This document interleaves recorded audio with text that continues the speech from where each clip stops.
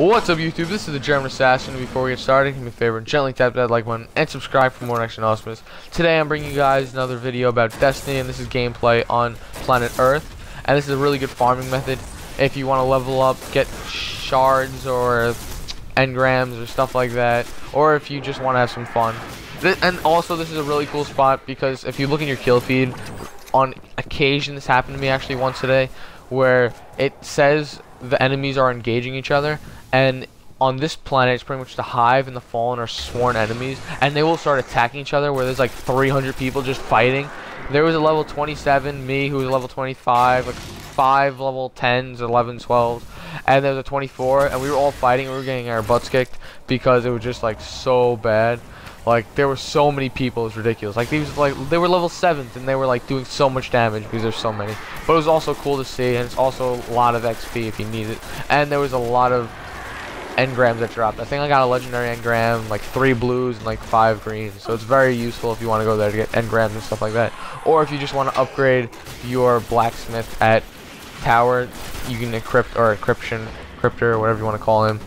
Now, today, to get to this, if you don't know how to do it, it's pretty much right when you spawn in Earth. If you look to your left, you get on your speeder, and you keep going left, you'll go down a hill, and you'll see rusted airplanes. You go past rusted airplanes, it'll be a big mountain. Now, the big mountain will have 3 bosses in front, well, 1 boss and 2 enemies. You kill them, and the building's huge, it's kind of hard to miss, and it has a satellite dish on the top. So if you guys don't know which one I'm talking about, it's the one with the satellite dish. Pretty much you enter the building and you keep going through, clear out all the people. There'll be a time when it's like pitch black, you'll need a flashlight, there'll be wizards, there'll be knights, or everything in there. So be careful, you might want to bring a friend with you if you are low level. But if you are over 15 or something, you should be fine. Now, after you exit that building, you should see the big green spaceship that's crashed into the ground, as you can see right now in a minute. It has a cave right under it, and if you go in the cave, there'll be spin metal. If you don't know what spin metal is, it's this natural resource for Earth.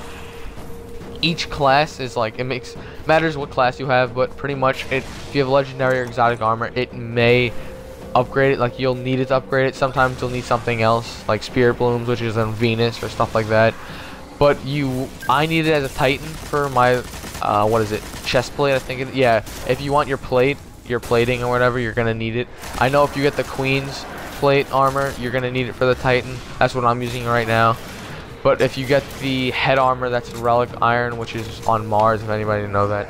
Now, pretty much, you just sit here and keep farming them. You just run around, you keep killing them. It'll take 10 minutes. As you can see, my friend Priv joined my fire team. And also, I'll give a shout out to Ferrari Enzo, who will be joining and doing this with me a little later. Now, I did this, and I actually found this today because there was a reef bounty. If you don't know what a reef bounty is, it's pretty much a bounty. It's a 3rd type of bounty from the Queen, which is every time you do a reef bounty, you get XP for the Queen. And you can buy stuff. That doesn't give you that much cool things. She gives you a couple legendary weapons, or rare, no, not legendary. She gives you rare weapons.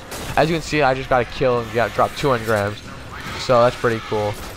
Now, if you just keep playing, you'll get a lot. I know there's actually the coolest thing about this, which I didn't even know that's in the game, is if you're playing in this area, because the Fallen, the Hive are sworn enemies. On your kill feed right now, there you saw a mini Nig 7 dance with whatever's name.